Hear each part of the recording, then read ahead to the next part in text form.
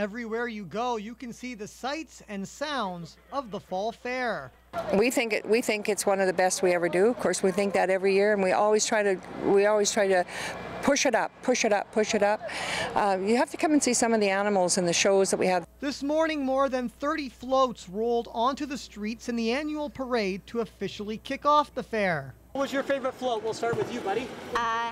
The Junior Canuck float. Why was that one your favorite? Because me and my dad and my brother always go to watch the games. Very cool. And which one was yours? The Junior Canucks. And why was that one? Because we go to watch the games all the time.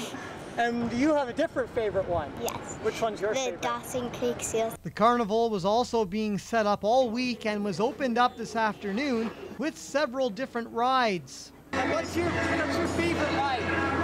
The Hurricane. Why is the Hurricane your favorite? Because you go up and down. Were you guys pretty scared? Yeah, kinda. Apart from the carnival and parade, the Stampede was also snatching up riding fans. On Thursday, the chuck wagons were racing in the Stampede, and this afternoon, the bareback horse riders bucked into the grounds. But that's not all. We have all sorts of things happening over the weekend for children. We love kids at the fair, and they can come down and they can learn to rope.